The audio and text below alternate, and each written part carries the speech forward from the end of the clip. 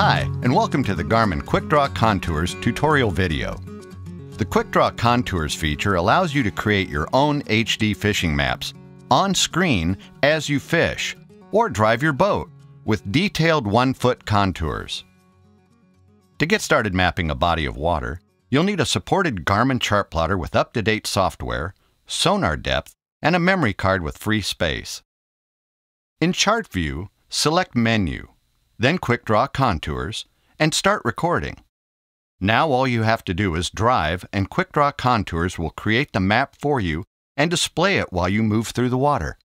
Soon, you should be able to see where you've been on the water, where you've mapped depth information, and where you still have gaps to fill.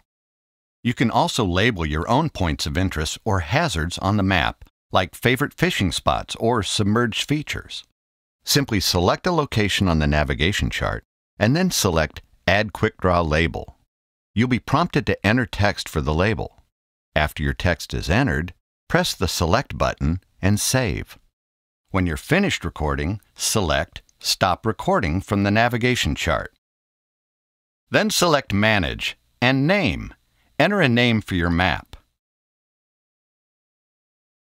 Quickdraw Contours makes it easy to configure settings. Select Menu, Quickdraw Contours, then Settings.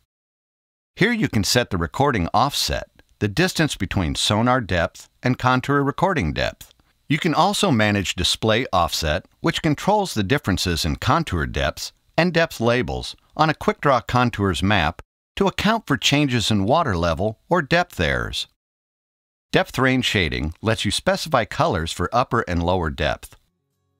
Once you start using Quickdraw Contours, you'll be able to share maps with other Garmin fishing and boating enthusiasts through the Quickdraw Community. Upgrade your software now and use Garmin Quickdraw Contours to start mapping nearly any body of water.